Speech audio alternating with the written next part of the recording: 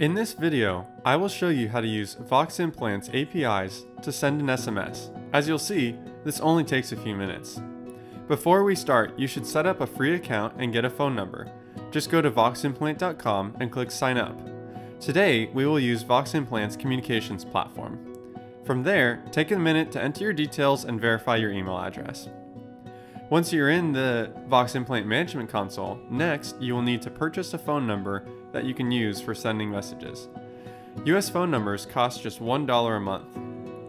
Check the pricing page on voximplant.com for phone number pricing in more than 60 countries. Note SMS is not supported in every country.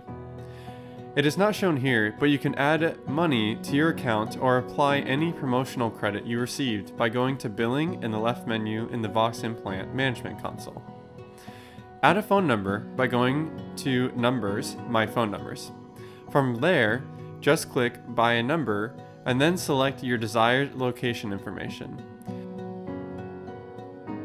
Pick the quantity of numbers you want to purchase with those parameters and buy them. SMS is not enabled by default, so you need to turn on SMS.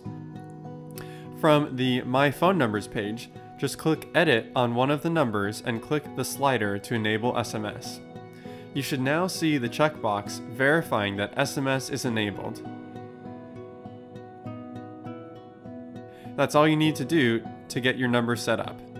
Optionally, you can give it a quick test right from the Management Console. Just go to two-way SMS, enter the number you just purchased, and a destination number. I just got the notification that the message came through, and I can see this if I look at the SMS history. Of course, we're here to do this programmatically, so let's move on to doing this programmatically. The best place to start is Voximplant's extensive docs. Just click on Docs from the Voximplant homepage, or go to voximplant.com/docs.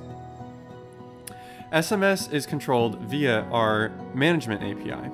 You'll see Voximplant supports many different API clients, or you can look at our curl references. I am going to use Node.js for this quick example, but the steps are similar for other languages. Clicking on Node.js takes us to the npm package installer. The instructions here say we need an API key, so let's go make one. Just go back to manage.voximplant.com, then go to Settings and Service Accounts. We don't have a service account already, so let's add one. There are a number of different built-in roles. We'll just use Developer for now. Click Generate Key, and now it will ask us to download that key. Make sure to save this in a secure location. If you lose it, you will need to generate a new key. Now that we have that key, I'm going to open a terminal. Let's make a directory for our project. We can use npm as instructed to install the NodeJS API client. The next step is to link to our credentials. You can do this inside your application, but it is usually best practice to use environment variables. Here, I will just set the voximplant_credentials variable to point to the key file I just downloaded. You can always check this using a simple echo command. From here, we can open your editor or IDE of choice to make our Node JavaScript file.